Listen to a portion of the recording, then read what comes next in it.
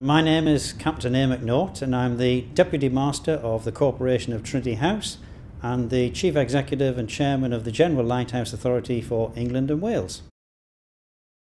My job involves, well, it's split into two really. The title Deputy Master is all about being second in charge of the Corporation of Trinity House as its charitable entity, the Master of course being the Princess Royal. And we are charged by Royal Charter, which was initially started in 1514 by King Henry VIII, to look after the maritime fraternity, both young and old. Young, because we're interested in getting people trained to go out to sea, and the elderly because, well, sometimes people fall on hard times, so we're charged with looking after them. And we're also charged with looking after deep-sea pilotage in the United Kingdom. So we examine and license deep-sea pilots for the coastal waters around the United Kingdom. The other half of my job as Chairman and Chief Executive of the General Lighthouse Authority for England and Wales is looking after the Lighthouse Board, and that board is charged by Parliament with the responsibility to deliver navigation aids around the coast of England and Wales and Gibraltar to look after the safe shipping around our shores. Shipping is tremendously important to UK PLC, if you like. 94 or 95% of goods come in and out of the UK by sea. So the shore side has to be safe, the seaways have to be safe, and our job is to make sure that those ships can get from A to B safely on passage around the coast of the United Kingdom. So we've got to cover everything from very large crude oil tankers coming in the English Channel, the large container ships that work around our shores now, cruise liners, which is a big part of our industry now, but we also have to think about the leisure user, the chap who goes out in his yacht on a Saturday afternoon. We have to make sure that he's safe as well.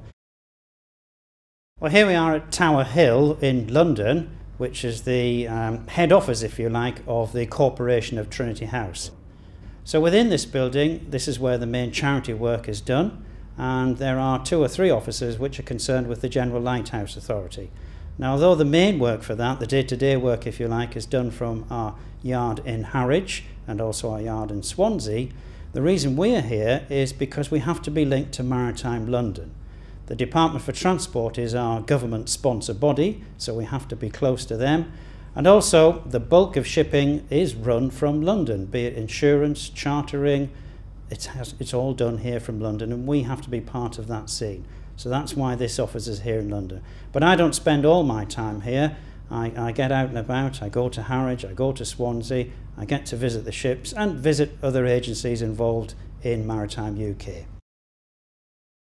Well, the Corporation of Trinity House is being able to celebrate the 500th anniversary in 2 very special ways.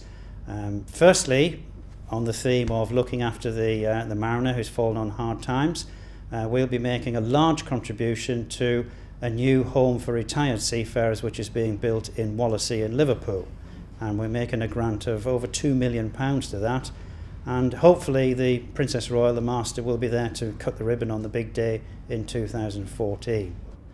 Also in 2014, we've had a chat with our chums in the RNLI, and we have agreed to make a donation to the repair and refurbishment of a boathouse for one of their lifeboats at Ramsgate.